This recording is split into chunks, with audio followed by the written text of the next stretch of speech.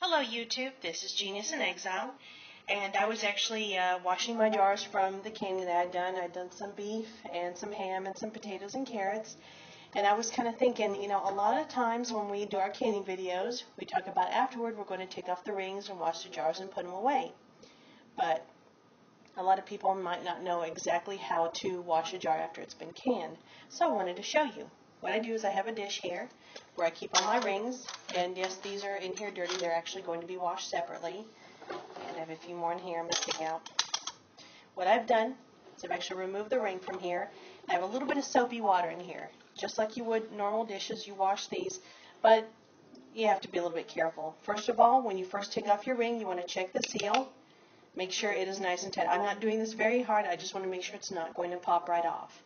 Now what you do with the soapy water, you want to get in under these ridges, because if there's food under there, that's going to be rotten.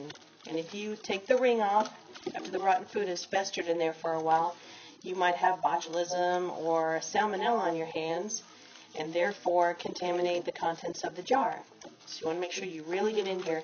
If you need to use a toothbrush, use a toothbrush. Get in there. Just make sure you don't break that seal.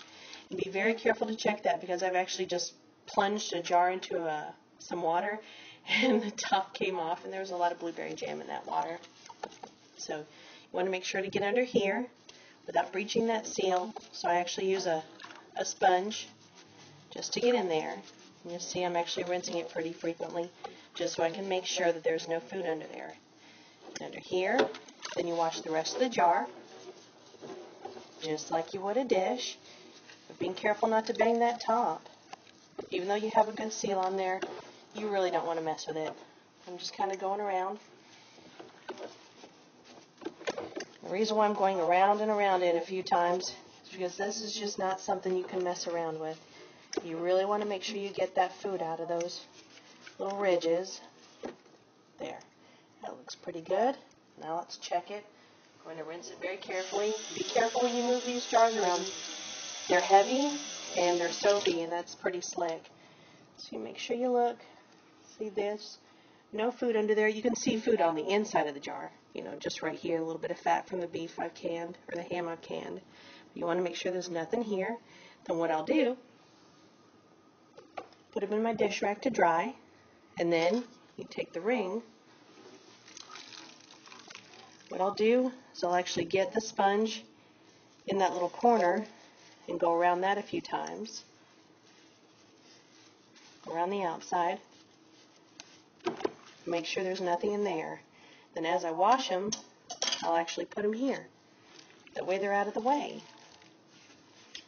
So when I'm all done, just take them off, rinse them really, really well. Then when you put these away, you actually want to put them this way. So if you put them this way, water can get stuck in there, and it'll cause it to rust. So here's another one. And when you wash your jars, you actually want to make sure that you take the rings off before your hands get really soapy, because it's a lot harder. So I have them all set aside. Make sure, once again I'm showing you, to get under those rings, or under the ridges, the threading where the rings go. And once you're done with this, and you've washed this jar and you've dried it off, you still want to go over it with a lint-free cloth or just a dishcloth, just to make sure you've gotten everything. Because I store mine with the rings on, and I want to make sure that there's no moisture underneath there to cause any problems. Now we're going to check it.